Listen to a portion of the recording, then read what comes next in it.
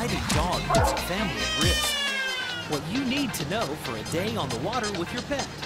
Perfectly pampered poodles. And a heroic kitten saves its family. All these and more on this week's Animal Attractions.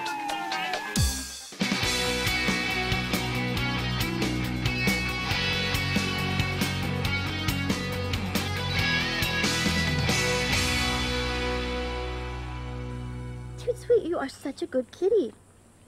Hi, I'm Megan Blake with Animal Attractions TV, and this is Toot Sweet the Travel Kitty. And yes, I talk to my cat. But I'm not alone. Over 95% of cat owners admit that they talk to their cats. They're very good listeners. It's fascinating all the things that we can learn about our pets. For example, did you know that cats can be either right-pawed or left-pawed? Who knew? And that's what Animal Attractions is all about. Helping us learn as much about our pets as we can so we can have the best relationship with them possible. We hope you enjoy the show. Right, Toot? Yes. Deacon is a Chesapeake Bay Retriever, and the only way that my husband would let us get a dog is if we got a Chesapeake Bay Retriever, because he comes from the Eastern Shore of Maryland and he's familiar with that breed and he loves them. Before we knew it, he was 95 pounds and a beast. Brian and Tracy Cook and their daughter Chloe had owned their dog Deacon for over 4 years and had become used to its aggressive traits. So when he bit my husband, we kind of sat back and didn't really take it seriously, but when he bit me, who was always the nurturing one and the one that took care of him, and then that was just a wake-up call. We envisioned him being in the family, with the family. You know, it just didn't really work out that way. He wasn't that dog that would mellow. When we would take him on walks, he would start barking and growling at other dogs. We had to pull him tight.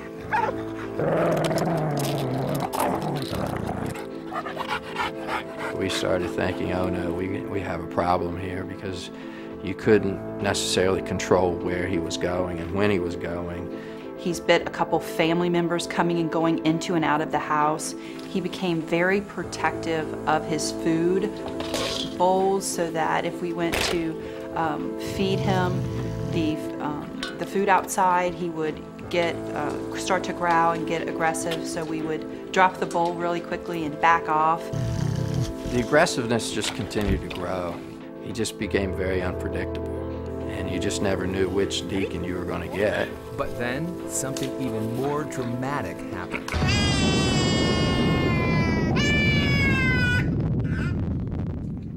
Last October, we had twins. And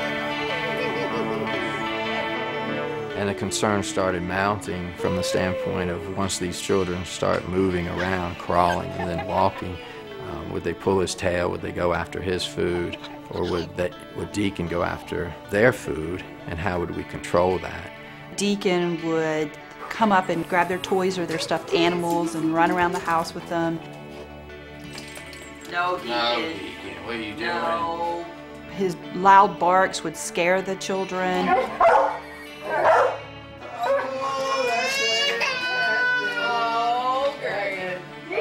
So we had to get to the point where we wouldn't even let him be around the children unless we were outside or had them within, a distance from the dog. So Deacon never really got to spend a lot of time with the children because we were afraid. And so we had to isolate him from the family. And when we did that, we didn't spend as much time with him, playing with him and playing ball with him. We spent a lot of time away from him. And we had a choice to make of either investing in training or getting rid of him. The vet even last time had to put a muzzle on him at the vet and said that we needed to get some professional help with him. So when she called me, she asked me what were her options, and I said, we can train the dog, but you have 2 little kids, and I can't train them. So you have to be very careful how you deal with this dog around those kids. How you doing? Ronald White. How you doing? Dog trainer. How you doing, sir? Fix Deacon up. How you doing, ma'am? Nice to meet you. Do you have that list I had you to make out? The biter. He's bitten all of us. Bit the veterinarian. I met everybody, and everybody has something to say about this dog. Everybody. The grandfather even showed me the scars that the dog left in 2 spots. I'm going to take your dog for 30 days and train him. I'm going to make your dog my dog. And then I'm going to train him, bring him back home, train you for 7 days. And then each time I leave your house, your dog goes back to my house because I'm going to see can I train the family. Right. Okay, then. I'll see you in 30 days. All right. It's nice meeting you. Nice meeting you. Come on, let's go. Come on, let's go. What makes a dog become a biter is how you raise the dog, how you play with him. Some of the problems could have come from me teasing him as a pup, just saying, I'm going to get this or I'm going to get that from you, and he became very protective and possessive of his items. The husband would play that game. I'm going to get your toy. I'm going to get it. He would also do it with the food, and the dog is 5 years old. And he's never been trained. They always played the game. And then when they go feed the dog, he thought that he was playing the game. And so that made the dog aggressive. And this dog was the baby before the real babies came. When the real babies were born and came into the house, the dog went outside and he never came back in. I knew what that dog's problem was. He wasn't getting enough attention. He was just getting meaner just by being outside. He's been out in that pen for several months. And so I snapped him up in my kitchen and just get to know him. And I can talk to him. And I let him know that he's going to be loved. You like it in here, don't you? And you're going to become friends. Is that right? Huh? Is that right? Once he was here for about 3 or 4 days, then I released some dogs on him outside to play with him, to get him, because they said he wasn't social with other dogs. There them boys. Come here. Come here. Then each day I would let more dogs out on him, at least 5 or 6 dogs, just let them play out in the yard like they had a dog park. He learned to share with his toys. He didn't fight them. He didn't go after them. He did great. There it is. He got it. She got it. She got it. After I knew that he was ready and me and him bonded, now I knew it was time to take him through his training, to give him some structure. He made people fear him, so I had to make him fear me. And that's where that pinch collar came into play. The pinch collar doesn't hurt him, but he can feel it because it's what the mother dog does to her puppies. It's pecking orders. Heel. The first thing we take him through is to heel, to walk on the side of you, to let him know that he's no longer a leader. A leader is out front when you're walking. So you need him on the side of you, for he'll depend on you. He has to know his commands just like he knows his name. That's a good boy. Please. I would have some hot dogs or chicken or something in my pocket. He took it from my hand, I was able to pet him, and then he got used to it. Now when you stick your hand out, he's not trying to bite it, he's trying to lick it. So once I took him through his obedience, now it would get to the serious problem, and it was protecting his food and being aggressive around things. And I was going to use that word, leave it. Leave it. Because that was part of his structure. That was part of his training. Leave it. Leave it. To know the word leave it and to move away from it. Leave it. Leave it. So we'd put his food down, tell him to leave it, and take it from him. To let him know I was in charge. I took the dog back home. Now, I knew that the hardest part was going to be training the owners, and I was concerned about those kids. I can't describe how amazed I was at the transformation in Deacon the first time I saw him. Just in his behavior was so much more docile, and he was so calm. Seeing Deacon for the first time after Coach had him was truly amazing. Then we're going to take it away from him. I can't believe he's acting like that. What did you do with Deacon? It was very obvious that we needed as much training as Deacon did. Sit. He responded and actually did what Coach told him to do, and as Coach trained us, Deacon behaved the same with us. Okay. I told the owners if they're not consistent with this dog and they don't have time for this dog, then I can find that dog a home. So the dog is well trained, but the kids can never take him by the mouth, pull his tail, and they should get near this dog or do something to this dog, and he will bite them. And I wouldn't take no chance with him, not at all. Okay, let's go. Stay.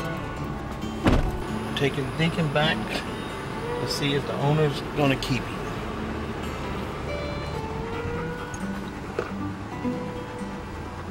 I think they should get another dog, just like him, a puppy, and let them raise him with those kids. And they don't have to even worry about it. Deacon's How you doing? home. How you doing? Hey, buddy. Hey, buddy. Hey. You did good. It's the last day. So I hope you keep the training up. If you have any questions, you be sure to call me. All right. Thank you, Ron. You're welcome. Thank you very much. You're welcome. Thank you so much. I'll see you. So when they decided they're going to keep him and give it a chance, I was happy. And I let them know, if you can't keep it up and you need to find a dog a home, you just call me and we'll find your dog a home.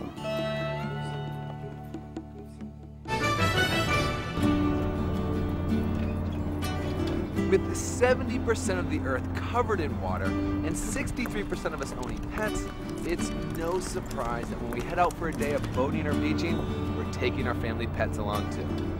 Why would you leave your best friend at home?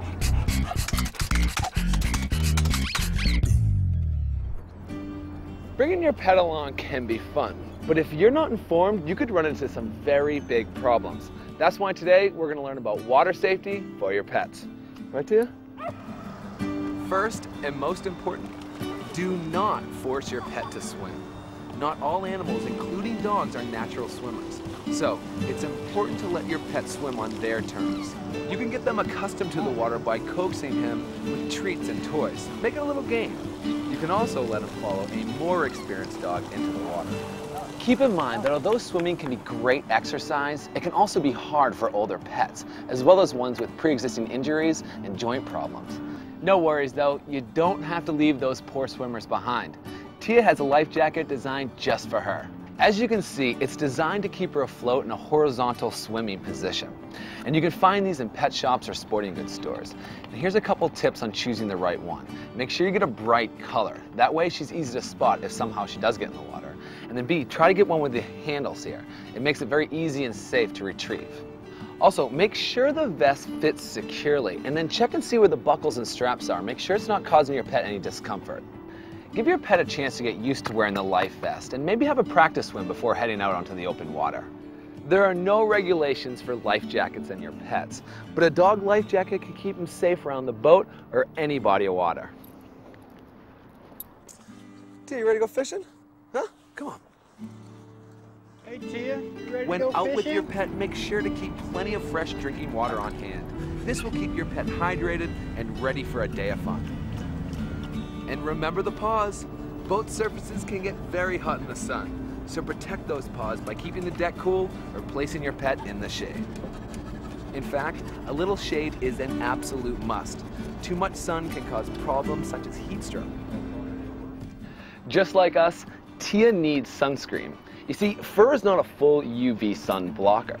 And also, white fur, short hair, and pink skin means your pet is prone to sunburn. But remember, all pets can get burned with too much exposure. We apply 30 minutes before heading out and use a sunscreen designed for pets at least 15 SPF or greater. And don't forget the ears and nose. Before your first trip, let your pup get acquainted with the boat.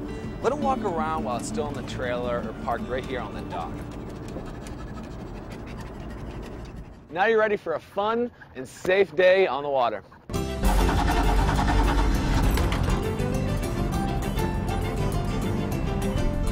So to review, water safety comes down to common sense. Good life vest designed to fit, sunscreen, shade, and plenty of water. And most of all, gradually introducing your pet to swimming and boating. Isn't that right, Tia? Feeling a little down lately? Need some excitement in your life? Well, I may have the solution in a word. Poodle! They come in a variety of sizes, from tall standard to tiny teacup. Disco here's a toy poodle. He's one of the middle sizes. But one thing they all have in common is a very high energy level. It's hard to find one standing still, and that's what makes them such fun pets. But did you know that despite their dapper appearance, they often rival the Border Collie and Jack Russell Terrier as one of the most intelligent dog breeds?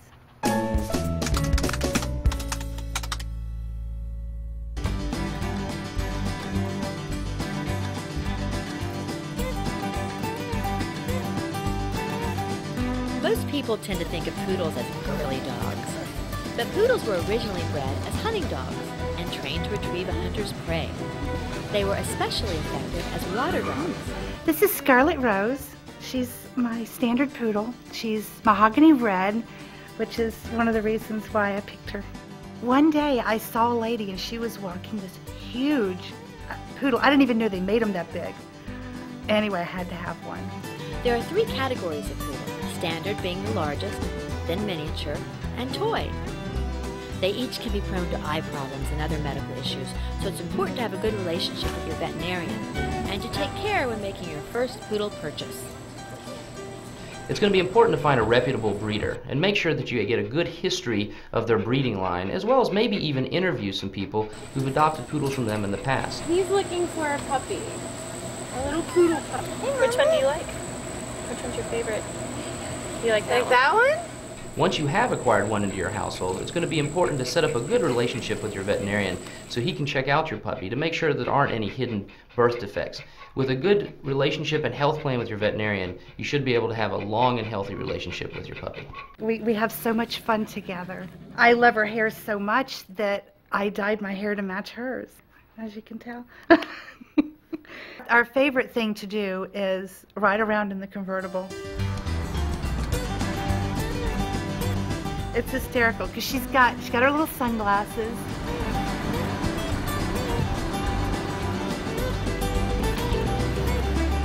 Because from behind, you know, both of us, we got the red hair flying. And we've been told that people say, oh, we thought there was another person there. Then we pull up to a red light and she's like, hey, look at me.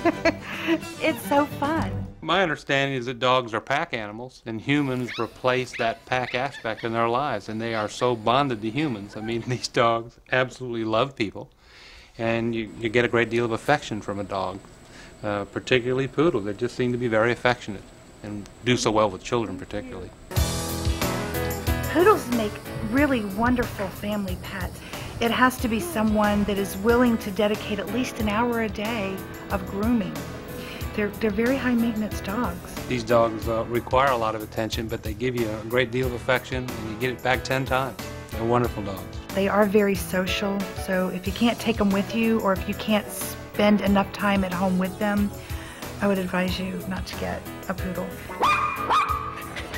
Typically, the coat is a very coarse texture, very curly texture, but a lot of it can be corrected with certain foods, vitamins, and grooming techniques. You know, if they're brushed often, the oils from their skin helps to lubricate and make the hair softer. But Scarlet, she has a very good quality dog food that I feed her, and she takes vitamins, and of course the grooming, so her hair is really, genuinely, it's like silk. I dress her every day in a different dress. Most times we color coordinate to where her and I match. I know, it's over the top, but we do it. And it's just fun. And she has a fur coat. It's not a real fur coat. My favorite color is pink, so we do have a tendency to lean more towards the pink. We have many pink dresses.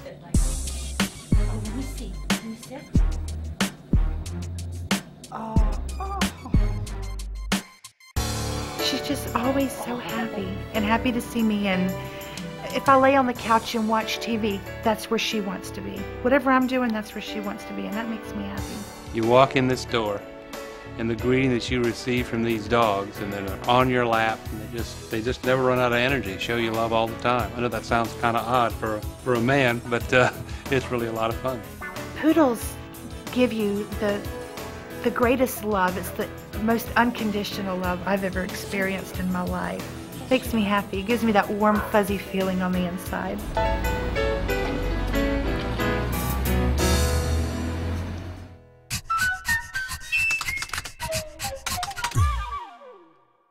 Common household plants and plants in your yard may seem harmless, but there are over 200 species that may potentially be toxic to your cat or dog.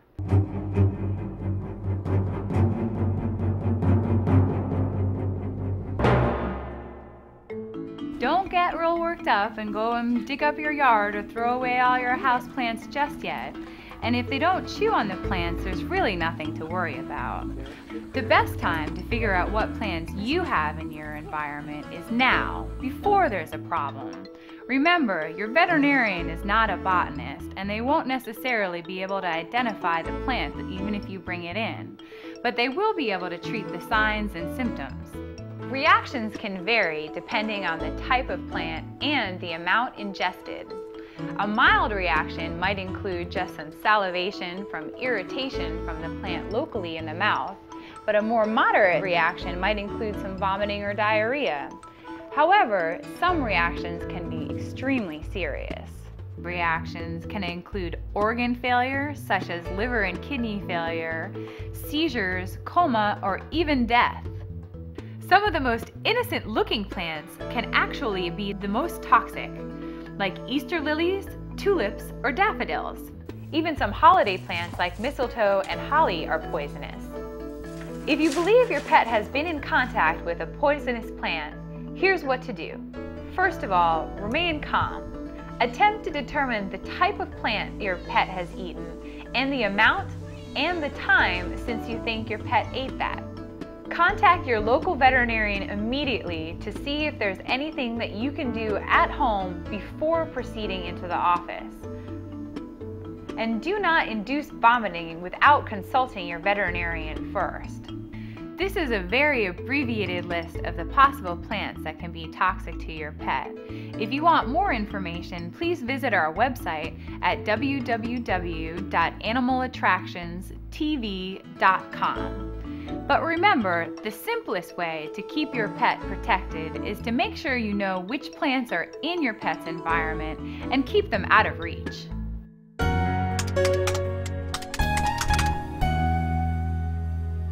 A story like this comes around maybe once in a lifetime. A cat saves its family from a fire. It's an awesome story. Here, take a look. My first foster home I went into when I was about 1, and then I went around to about 20 or 30 more. Probably one of my favorites was one that had a cat, and so I got to help take care of the cat, and I actually got to see it give birth to kittens, and I really wanted one. They were so cute, and that's when I first decided that I wanted a pet of my own. We fell in love with Kate when we first met her. She was so beautiful and so wonderful, and she fit in our family so well.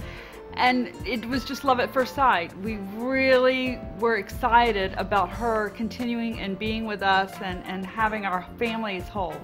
Well, one of the first things we noticed right away was her affection for cats. Kitties, any kind, it just didn't matter. And of course, she had never had one. Even though we had one in the family, she had never had one of her own. So the first weekend she was here, that was our objective, is to go get a cat. The day that we first got Sammy, I knew what I wanted. I wanted a girl, I wanted to be cute and cuddly, and we looked and we looked and we couldn't find one. Finally, in like the 5th store, we found the perfect cat. It was a boy, not a girl, but still cute and cuddly, something that I could love, and that was mine. He had his own personality. Like when we met, it was just like we latched onto each other. He purred to me in a different way than he did with anyone else. It was a very special friendship, and so I could like do anything with him. Sammy is a Siamese, half Siamese actually, you know, and half American Shorthair. One of our friends said anything with the Siamese mix was the best pet for a child. Sammy did so well with our family and with Kate. When Sammy was little, Katie would always cuddle and hold him, and Sammy was such a wonderful fit. I think having the cat was the real catalyst, and it made her adjust to the family right away. It was just the whole element of having the cat, the family, and a new experience was just fantastic. If I didn't have Sammy, I'm not even sure if I would be here. We had a fire at our house.